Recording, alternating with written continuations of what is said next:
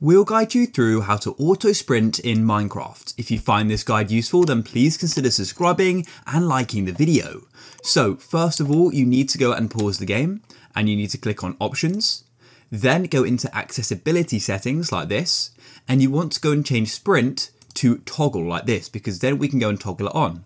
Then press done, and if you just go into controls and then keybinds, you can go and see what sprint is. By default, it will be left control unless you've gone and changed the setting yourself, but you can go and see what the current keybind is here. So now, once you know that the button, for me it's left control, it may be different for you if you've changed it, go and press the toggle sprint button. For me it's left control, but as I said, it may be different for you. And now, as soon as I go and start walking, I'll be auto sprinting, just like that. So now as soon as I walk, I'm instantly sprinting.